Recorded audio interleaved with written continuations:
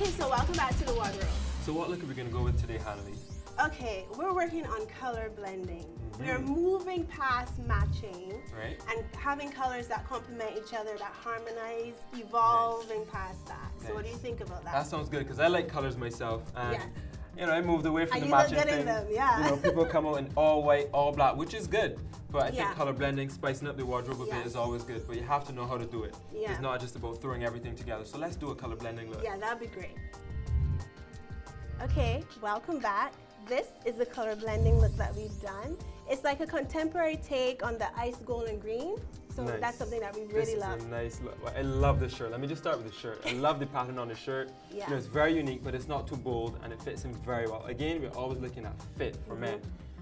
Pants again, fitting very well. And I like what you said about the ice gold and green. Now we're doing it in a different way, as she said, in a contemporary way.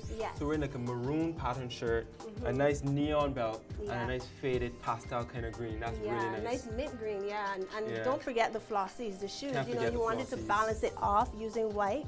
You know, go back with the whole outfit and everything. Fantastic again. And to make the look a little more casual, you can just roll the sleeves up. If you got some muscles to show, like my guy here, you can roll it up for a casual look. And I like the buttoned up look. It's in trend right now, you think? Yeah, I've seen people walking around. I like the look. You know, apart from the button down thing, if you don't have a chest or you don't have any chest hairs you want to show. But no, definitely, I think it's nice and streamlined, and it actually gives your shoulders a stronger look.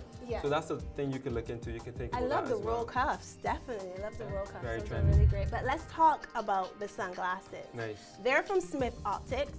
They're called the Lowdown. I love the frames. They're crystal. They're in the mirrored lenses now, which are really trending right now in mint green, and they kind of have a reflection of blue.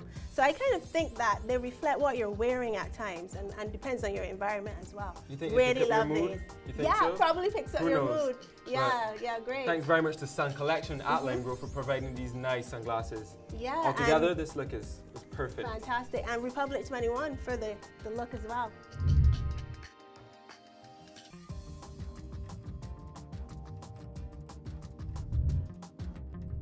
Okay, Raymond, we have a question from one of our viewers. They want to know how you can avoid getting razor bumps when shaving. Oh, that is a very good question. Actually, I think a lot of it goes into the preparation, how you prepare your skin before you actually get into the shaving. So the first thing you want to do is probably maybe wash your face with some nice warm water so you can soften up the skin, soften up the hairs. Especially if you have curly hair, you're going to want to get that hair nice and soft so it doesn't curl back up into the skin, which is what actually causes the razor bumps. I see. So after having moisturized the skin, you want to use a nice oil-based shaving balm. Foams can dry your skin out a little bit, so a nice oil-based one is very good. And the next and very important thing you want to do is when you're shaving with the razor, you go with the grain of your hair. When you go against it, you're going to make them very blunt, so that causes them to grow back into the skin. It can be very painful, and you do not want that. After though, you definitely also want to wash your face with cold water. You know, after that irritation, you want to just kind of cool it back down and soothe it with a very nice moisturizer, and you should be good.